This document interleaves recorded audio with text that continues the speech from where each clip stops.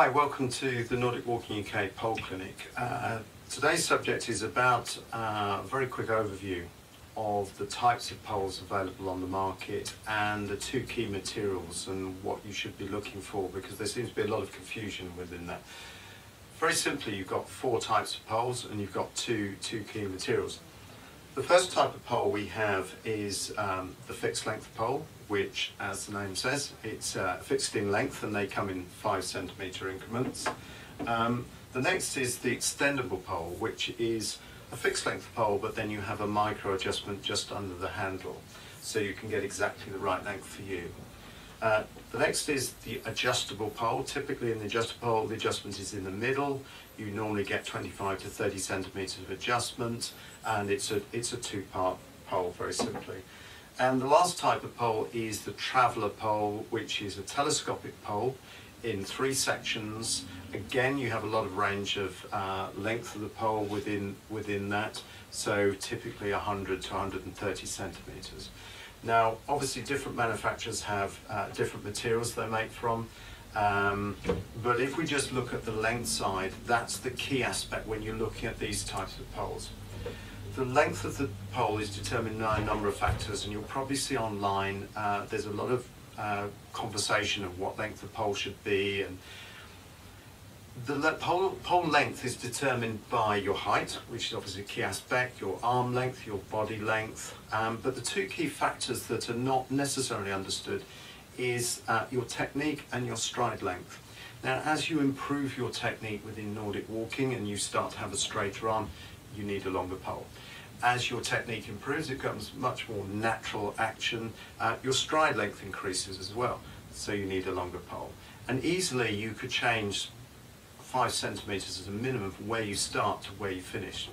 So if you're just starting out in Nordic walking, then to be honest, a fixed length pole really isn't the place.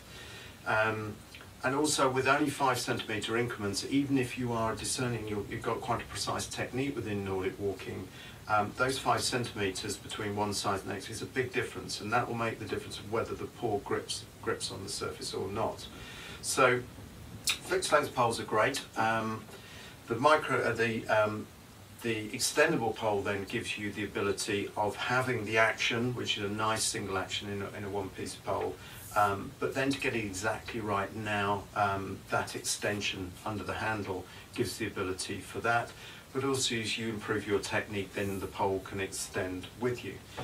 Both of which, obviously, within limits of length. So if you're sharing poles, then you're better off, and when you're starting out, is looking at an adjustable pole. The adjustment means that anybody 4'10" up to typically 6'1" or anywhere in between can use the same pole, and as you develop with it, you can make that adjustment. The traveller pole gives the convenience that then, if you're travelling, you can drop it down really short, so something like this Lecky Traveller Carbon, which is like the ultimate travelling pole. This drops down to 62 centimetres, so it's really convenient for travelling. And the issue which you might hear some people is talking about, yes, but what about vibration? Poles are meant to vibrate.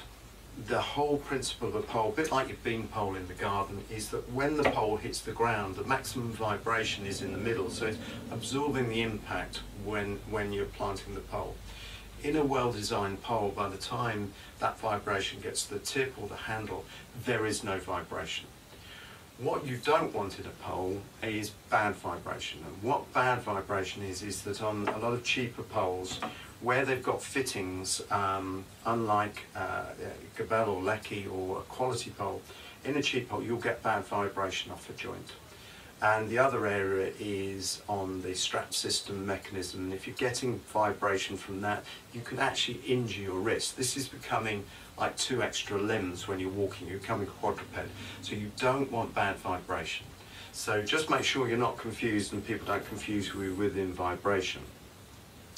When these are done up within, certainly Lecky and Gabelle, and we look at a lot of manufacturers around the world, and Lecky and Gabelle give you a very high quality These fittings are withstanding 120, 140 kilos of downward pressure, so there's no issue of them actually collapsing. So you can do them really tight, and there's no vibration coming from the handle. So it really gives you like a feeling like a human joint. Now the other area is looking at materials, and your two base materials are aluminium and carbon. Now typically you'll hear the reference of talking about alloy poles rather than aluminium. And why they talk about alloy, it means that predominantly it's aluminium, but it might have another little element of material. And alloy poles are great. They're very light. They can make a very precision engineering, so it can be a perfect in make. And if you're buying a quality alloy pole, then you're not going to be shortchanged within. Don't feel you're underselling yourself by buying an alloy pole. They're pretty robust, and within reason, if you get them stuck in a cattle grid or if you car door, then you can bend them back. So alloy poles, and obviously price comes into it, which is budget. If you have got the budget and you're willing to spend, then certainly look at carbon poles. Carbons are, can be 100% carbon, so something like this Lecky Speed Pacer Vario. It's 100% carbon, but you have different qualities of carbon. And again, going back to Lecky and Gabel, they will use a high density wraparound carbon. You can travel abroad, you might go into a supermarket in Europe and walk in and see a carbon pole really cheap. It's probably made from a sheet carbon, and to be honest, the feel of it is awful. So when you're looking at carbon, there's the quality of carbon, and also there's the amount of carbon. So you can have like this, which is 100% carbon, or you can get carbons, you know, like this Gabel, which is 85% carbon, all the way down to 35% carbon. And they then become a composite pole. So what they're doing is they're a mixture of materials. So you've got carbon, and then you might have plastics, or you might have fiberglass in there as well. That's not a bad thing, because sometimes with a carbon pole, although it's super light, it also can get affected by the wind. So if you've got a strong crosswind, almost they can be a little bit too light. But saying that, you know, they're a great material. So people ask us all the time, should I buy carbon, should I buy alloy? Well, obviously budget is going to play a big part of that.